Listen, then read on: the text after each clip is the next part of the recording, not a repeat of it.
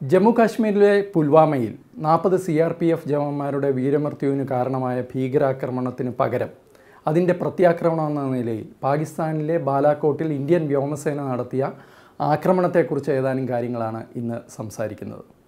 ഒരു തെരഞ്ഞെടുപ്പിൻ്റെ, അതും ലോക്സഭാ തെരഞ്ഞെടുപ്പിൻ്റെ പ്രക്രിയ ഭാരതത്തിൽ തുടങ്ങിയ ഈ അവസരത്തിൽ എന്തിന് ബാലാകോട്ടിനെക്കുറിച്ച് ഇപ്പോൾ സംസാരിക്കുന്നു എന്ന ചോദ്യത്തിന് ഇപ്പോൾ തന്നെയാണ് ഇതിനെക്കുറിച്ച് സംസാരിക്കേണ്ടത് എന്നാണ് ഉത്തരം. അതിന് പ്രധാനമായിട്ടും 2 കാരണങ്ങളാണ്. ഒന്ന്, ഇക്കഴിഞ്ഞ ആഴ്ചയാണ്, ഏതാണ്ട് ഈ ബാലാകോട്ടെ ആക്രമണത്തിന് ശേഷം 1.5 മാസം കഴിഞ്ഞ് ഏതാണ്ട് 2 മാസം ആകുന്ന അവസരത്തിലാണ് വിദേശ മാധ്യമ പ്രവർത്തകരുൾപ്പെടെയുള്ള മാധ്യമ സംഘത്തെ ആദ്യമായിട്ട് പാകിസ്ഥാൻ ബാലാകോട്ട് പ്രവേശിക്കാൻ അനുമതി കൊടുക്കുന്നത്. ഈ ഒരു 1.5 മാസം പാകിസ്ഥാൻ അവിടെ എന്ത് ചെയ്യുകയായിരുന്നു? തീർച്ചയായും ബാലാകോട്ട് നടന്ന ഭീകര ക്യാമ്പിലെ പ്രധാനപ്പെട്ട 4 കെട്ടിടങ്ങളും പുനർനിർമ്മിക്കുകയും അവിടുത്തെ പ്രദേശം പുനഃസൃഷ്ടിക്കുകയും ഒരു വ്യോമാക്രമണത്തിൻ്റെ യാതൊരു ലാഞ്ചനകളും അടയാളങ്ങളും അവിടെ ഇല്ലാത്തവണ്ണം ആ പ്രദേശം ഒരുക്കുകയുമായിരുന്നു പാകിസ്ഥാൻ ഈ 1.5 മാസം ചെയ്തുകൊണ്ടിരുന്നത്. നമ്മളുടെ പ്രതിരോധ വകുപ്പ് മന്ത്രി നിർമ്മല സീതാരാമൻജി പറഞ്ഞ പോലെ അവിടെ ഒരു മേക്കപ്പ് നടത്തുകയായിരുന്നു പാകിസ്ഥാൻ. എന്തായാലും ആ സന്ദർശനം അവിടുത്തെ വിദേശ മാധ്യമപ്രവർത്തകർക്ക് പോലും ഒട്ടും തൃപ്തിയായില്ല എന്നുള്ളതാണ് അവിടുന്നുള്ള റിപ്പോർട്ടുകൾ സൂചിപ്പിക്കുന്നത്. കാരണം ബാലാകോട്ട് എന്ന സംഘത്തിന് അവിടെ ചെലവഴിക്കാൻ കിട്ടിയത് കേവലം 20 മിനിറ്റ് മാത്രമാണ്. ബാലാകോട്ടെ പല പ്രദേശങ്ങളിലേക്കും ഈ സംഘത്തെ പോകാൻ അധികൃതർ, പ്രത്യേകിച്ച് പാകിസ്ഥാനി പട്ടാളക്കാർ അനുവദിച്ചില്ല. മാത്രമല്ല അവിടുത്തെ നാട്ടുകാരോട് സംവദിക്കാൻ, അവരോട് സംസാരിക്കാനും മാധ്യമപ്രവർത്തകരെ ഇവർ അനുവദിച്ചില്ല. അപ്പോൾ ഇതിൽ നിന്നെല്ലാം ഒരു കാര്യം വളരെ വ്യക്തമാണ്: പാകിസ്ഥാന് ഒളിക്കാനും മറയ്ക്കാനും എന്തൊക്കെയോ കാര്യമായിട്ടുണ്ട് ആ ബാലാകോട്ട് എന്നുള്ളത് വളരെ വ്യക്തമാണ്. അതിന്ന് ലോകത്തിനും മനസ്സിലായി കഴിഞ്ഞിരിക്കുന്നു. രണ്ടാമത്തെ പ്രധാന കാരണം ബാലാകോട്ട് ആക്രമണത്തിന് ശേഷം പാകിസ്ഥാൻ അന്താരാഷ്ട്ര തലത്തിൽ തുറന്നുവിട്ട ഒരു ക്യാമ്പയിനാണ്.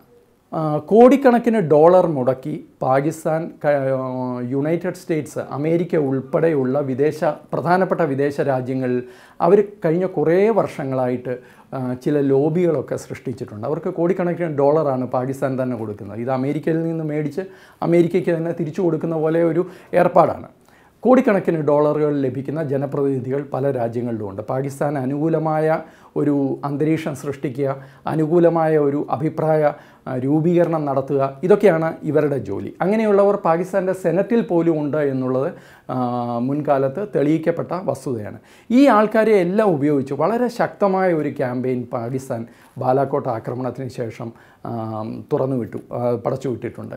അതിലവർ പ്രധാനമായിട്ട് പറഞ്ഞത് ഇന്ത്യ എല്ലാ അന്താരാഷ്ട്ര മര്യാദകളും ലംഘിച്ചിരിക്കുന്നു. അതേപോലെ ബാലാകോട്ട് ഒരു ഭീകര ക്യാമ്പ് ഉണ്ടായിരുന്നില്ല. അവിടെ ശരിക്കും കുറേ പൈൻ മരങ്ങൾ മാത്രമാണ് കടപുഴകി വീണത്. അവിടെ പരിസ്ഥിതി നാശമാണ് ഉണ്ടായത്.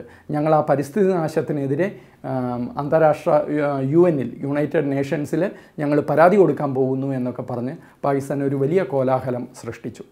അത് പാകിസ്ഥാൻ്റെ ആവശ്യമാണ്. കാരണം അവരെ സംബന്ധിച്ചിടത്തോളം ഇതെല്ലാം അങ്ങനെയൊന്നും അല്ല എന്ന് തെളിയിക്കേണ്ടത് അവരുടെ നിലനിൽപ്പിൻ്റെ ആവശ്യമാണ്. പക്ഷെ നമ്മുടെ പ്രശ്നം അതല്ല. പാകിസ്ഥാൻ്റെ ആ ഒരു പ്രചാരണം കേട്ടിട്ട് കൈയടിച്ച് പ്രോത്സാഹിപ്പിച്ച കുറേ ആൾക്കാർ ഇവിടെ ഇന്ത്യയിലുമുണ്ട്. ശരിക്കും ബാലാകോട്ട് ഭീകരാക്രമണം നടന്ന് 3 മണിക്കൂറിനുള്ളിൽ തന്നെ പാകിസ്ഥാൻ്റെ പ്രതിരോധ മന്ത്രാലയം തന്നെ, അവരുടെ വക്താവ് തന്നെ സമ്മതിച്ചു ഇങ്ങനെ ഒരു ആക്രമണം നടന്നു എന്ന്.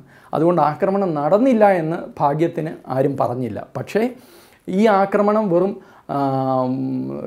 പാഴ് വേലയായിരുന്നു എന്നും അവിടെ യാതൊന്നും ലക്ഷ്യം ഭേദിക്കാൻ സാധിച്ചില്ല എന്നും പാകിസ്ഥാൻ പറഞ്ഞപ്പോൾ അതുപോലെ തൊണ്ട നനയാതെ വിഴുങ്ങിയിട്ട് അതുപോലെ പറഞ്ഞ് മോദി സർക്കാരിനോടുള്ള വിരോധവും ഇന്ത്യ സർക്കാരിനോടുള്ള വിരോധവും ഒക്കെ മൂത്ത് അത് രാജ്യദ്രോഹത്തിൻ്റെ അല്ലെങ്കിൽ രാജ്യവിരോധത്തിൻ്റെ പരിധി വരെ എത്തി നിൽക്കുന്ന കുറേ ആൾക്കാരുണ്ട് ഇവിടെ. അവർക്ക് മോദി വിരോധവും രാജ്യവിരോധവും രാജ്യതാൽപര്യവും ഒക്കെ എന്താണ് എന്ന് തിരിച്ചറിയാൻ പോലും വയ്യാത്ത ഒരു കൺഫ്യൂഷനിൽ കഴിഞ്ഞ 5 വർഷം കൊണ്ട് അവർ ഒരു പ്രത്യേക മാനസികാവസ്ഥയിൽ എത്തപ്പെട്ടിട്ടുണ്ട്. അതിൽ വരേണ്യവർഗത്തിൻ്റെ ഭാഗമായ ഡൽഹിയിലെ മാധ്യമപ്രവർത്തകരുണ്ട്, സാമൂഹിക പ്രവർത്തകരുണ്ട്, സോക്കോൾഡ് ബുദ്ധിജീവികളുണ്ട്. ഇവരെല്ലാം കൂടി കോറസായിട്ട് പാകിസ്ഥാൻ്റെ ഈ പ്രചരണത്തിന് കൈകൊട്ടി പാടുകയായിരുന്നു. അവരും ഇപ്പോൾ കഴിഞ്ഞ 2-3 ആഴ്ചയായിട്ട് അവർക്കും മിണ്ടാട്ടമില്ല. ബാലാകോട്ട് എന്ന് പറയുന്ന ഒരു സ്ഥലത്തെക്കുറിച്ചോ അങ്ങനെ ഒരു ആക്രമണത്തെക്കുറിച്ചോ കേട്ടിട്ടില്ല. എല്ലാവരും ഇപ്പോൾ മൗനത്തിലായിരിക്കുകയാണ്. അപ്പോൾ ഈ ആക്രമണത്തിൻ്റെ ഫലമായിട്ട് ഭീകര ക്യാമ്പുകളിൽ വൻ നാശം മാത്രമല്ല ഉണ്ടായത്, പാകിസ്ഥാൻ്റെ കള്ളി വെളിച്ചത്താകുകയും അതേപോലെ പാകിസ്ഥാനെ സപ്പോർട്ട് ചെയ്യുന്ന മറ്റ് ചില ആൾക്കാരുടെ, മറ്റ് ചില സംഘടനകളുടെ, മറ്റ് ചില ബുദ്ധിജീവികളുടെ ഒക്കെ പൂച്ച് പുറത്താകുകയും ചെയ്തു. ഈ ആക്രമണം കൊണ്ട് അങ്ങനെ ഒരു ഗുണം കൂടി ഉണ്ടായി. ഇനി ഈ ആക്രമണത്തിൻ്റെ പ്രത്യേകതകളെക്കുറിച്ചും അതേപോലെ ഈ ആക്രമണം എങ്ങനെയാണ് നടന്നതിനെക്കുറിച്ചും ഏതാനും കാര്യങ്ങളാണ് വളരെ ചുരുക്കത്തിൽ പറയാൻ പോകുന്നത്. ഇന്ത്യൻ വ്യോമസേനയുടെ ചരിത്രത്തിൽ മാത്രമല്ല, ലോകത്ത് തന്നെ, ലോകത്തെ വിവിധ രാജ്യങ്ങളിലെ വ്യോമസേനയുടെ ചരിത്രത്തിലും അതേപോലെ ഇന്ത്യൻ പ്രതിരോധ സേനയുടെ ചരിത്രത്തിലും ശരിക്കും സുവർണ ലിപികളിൽ എഴുതപ്പെടേണ്ട ഒരു ഏടാണ് ബാലാക്കോട്ടെ ആക്രമണം.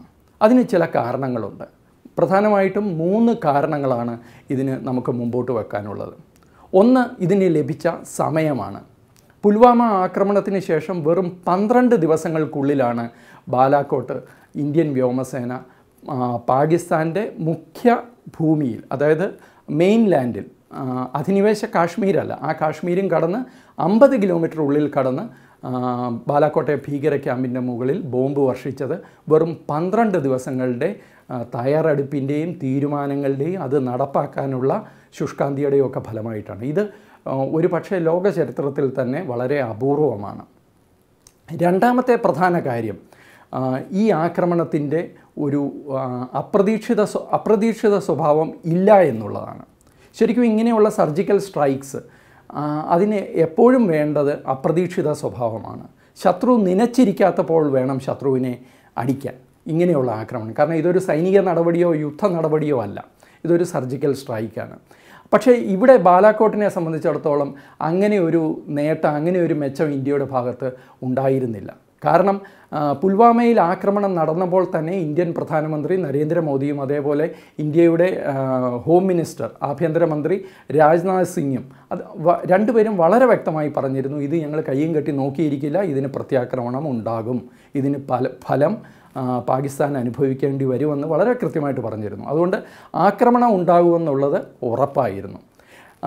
സർജിക്കൽ സ്ട്രൈക്ക് ആകാൻ സാധ്യതയില്ല, അതായത് കരസേന നമ്മളുടെ കമാൻഡോസിനെ ഉപയോഗിച്ചുള്ള സർജിക്കൽ സ്ട്രൈക്ക് ആകാൻ സാധ്യതയില്ല എന്നും അവർക്കറിയാം. കാരണം സർജിക്കൽ സ്ട്രൈക്ക് ഒന്ന് നടന്നതേ ഉള്ളൂ. അതുകൊണ്ട് വീണ്ടും അത് ആവർത്തിക്കാൻ സാധ്യതയില്ല. പിന്നെ സാധ്യതയുള്ളത് വ്യോമ അല്ലെങ്കിൽ നമ്മളുടെ കപ്പലുകൾ വഴി, നമ്മളുടെ നാവികസേന വഴിയുള്ള ആക്രമണമാണ്. നാവികസേന വഴിയുള്ള ആക്രമണത്തിൻ്റെ പ്രശ്നം എന്താണെന്ന് വെച്ച് കഴിഞ്ഞാൽ സിവിലിയൻസ് ധാരാളം അവിടെ കൊല്ലപ്പെടാൻ സാധ്യതയുണ്ട് അങ്ങനെ ഒരു ആക്രമണം നടന്നാൽ. അപ്പോൾ അവർക്ക് ഒരു യുദ്ധമല്ലാത്ത സ്ഥിതിയിൽ അവർക്ക് ചെയ്യാൻ പറ്റുന്നത് കറാച്ചി എയർപോർട്ടിന് ഒരു ഉപരോധം ഏർപ്പെടുത്തുക, അത്തരം കാര്യങ്ങളൊക്കെയാണ് നാവികസേനയ്ക്ക് ചെയ്യാൻ പറ്റുന്നത്. അപ്പോൾ എല്ലാം കൂട്ടി കിഴിച്ചു വരുമ്പോൾ ഒരു വ്യോമാക്രമണം ഉണ്ടാകുമെന്നുള്ളത് പാകിസ്ഥാൻ ഏതാണ്ട് വ്യക്തമായി അറിയാമായിരുന്നു. അങ്ങനെ തയ്യാറെടുത്തിരിക്കുന്ന ഒരു ശത്രുവിൻ്റെ രാജ്യത്തിനുള്ളിലേക്കാണ് നമ്മളുടെ വ്യോമസേനയിലെ ചുണക്കുട്ടന്മാർ കടന്നു ചെന്ന് ഭീകരരുടെ ക്യാമ്പ് തകർത്ത് തിരിച്ചു വന്നത്. ഈ ആക്രമണം സംബന്ധിച്ച മൂന്നാമത്തെ പ്രത്യേകത, 1971 ശേഷം, 71 യുദ്ധത്തിന് ശേഷം ആദ്യമായിട്ടാണ് ഇന്ത്യൻ വ്യോമസേനയുടെ വിമാനങ്ങൾ നിയന്ത്രണ രേഖ കടന്ന് പാകിസ്ഥാൻ അധിനിവേശ കാശ്മീരിലേക്കും പാകിസ്ഥാനിലേക്കും കടക്കുന്നത്. ഇതിന് വലിയൊരു പ്രത്യേകതയുണ്ട്. കാരണം കാർഗിൽ യുദ്ധകാലത്ത് പോലും ഇന്ത്യൻ വ്യോമസേനയുടെ വിമാനങ്ങൾ അതിർത്തി ലംഘിച്ചിട്ടില്ല. അവർ അത് ലംഘിക്കാൻ പാടില്ല എന്ന് വളരെ കൃത്യമായ നിർദ്ദേശം അന്നത്തെ പ്രധാനമന്ത്രി അടൽ ബിഹാരി വാജ്പേയിയുടെ ഭാഗത്തു നിന്നുണ്ടായിരുന്നു. അതുകൊണ്ട് ശരിക്കും കൈ പുറകെ കെട്ടിയ അവസ്ഥയിലാണ് ഞങ്ങൾ യുദ്ധം ചെയ്തതെന്ന് ഇന്ത്യൻ വ്യോമസേനയും ഇന്ത്യൻ കരസേനയും ഒക്കെ അന്ന് പറഞ്ഞിരുന്നു. പക്ഷേ അത് അടൽജിയെപ്പോലെ ഒരു രാഷ്ട്രീയ തന്ത്രജ്ഞന് അദ്ദേഹത്തിന് ആ നിലപാട് അദ്ദേഹത്തിൻ്റെ വളരെ കൃത്യമായിരുന്നു. കാരണം അങ്ങനെ ഒരു നിലപാട് എടുത്തതുകൊണ്ടാണ് അന്ന് കാർഗിലിൽ പാകിസ്ഥാൻ അതിക്രമിച്ച് കയറിയതാണെന്നും അത് പാകിസ്ഥാൻ്റെ ഭാഗത്തുണ്ടായ വലിയ വീഴ്ചയാണെന്നും അന്താരാഷ്ട്ര സമൂഹത്തിന് മുമ്പിൽ കാണിച്ചു കൊടുക്കാൻ ഇന്ത്യക്ക് പറ്റിയത്. ഇന്ത്യൻ വിമാനങ്ങൾ അക്കാലത്ത് അതിർത്തി ഭേദിച്ചിരുന്നെങ്കിൽ അതൊരു സാധാരണ യുദ്ധമായിട്ട് മാറുമായിരുന്നു. അതുകൊണ്ട് അന്ന് അടൽജി ചെയ്തത് ശരിയാണ്. പക്ഷേ ഇന്ന് സ്ഥിതി അതായിരുന്നില്ല. അപ്പോൾ അതുകൊണ്ട് 1971 ശേഷം അതിർത്തി ലംഘിക്കുക എന്ന ഒരു പ്രധാന തീരുമാനം കൂടിയാണ് പുൽവാമ ആക്രമണത്തിന് ശേഷം കേന്ദ്ര സർക്കാർ എടുത്തത്.